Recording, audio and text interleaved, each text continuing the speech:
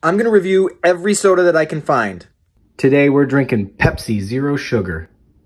So now that I'm getting into this, I had to look up what's the difference between diet and zero sugar. And in my research, I have discovered that the difference, almost nothing. And for the most part, it comes down to just modern marketing. Younger generations are moving away from the idea of diet fads, and zero sugar just seems like a more inclusive term.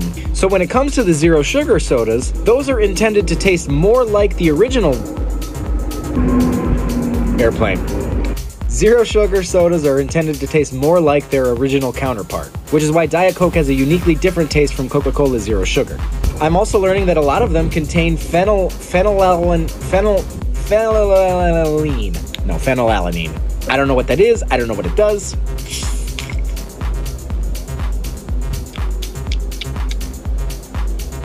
Yeah, it's fairly close. It's not far off. I think Coke does a better job at replicating their original flavor. It's another one that I would say is better than its diet version. Pepsi Zero Sugar is better than Diet Pepsi. Pepsi Zero Sugar, 6 out of 10.